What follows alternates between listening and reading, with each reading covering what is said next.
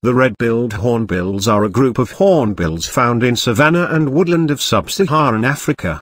They are now usually split into 5 species: the northern red-billed hornbill, western red-billed hornbill, Tanzanian red-billed hornbill, southern red-billed hornbill and Damara red-billed hornbill, but some authorities considered them all to be subspecies of a single species.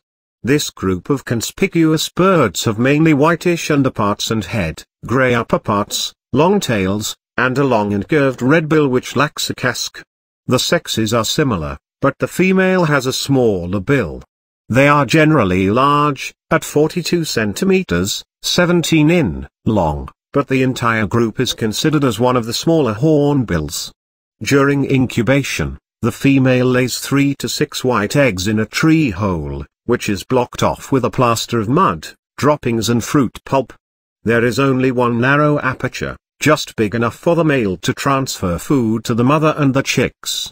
When the chicks and the female are too big for the nest, the mother breaks out and rebuilds the wall.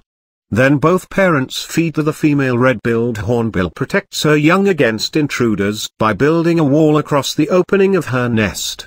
She then seals herself in and brings up her chicks in a prison. They are omnivorous, taking insects, fruit and seeds. They feed mainly on the ground and will form flocks outside the breeding season. Chicks,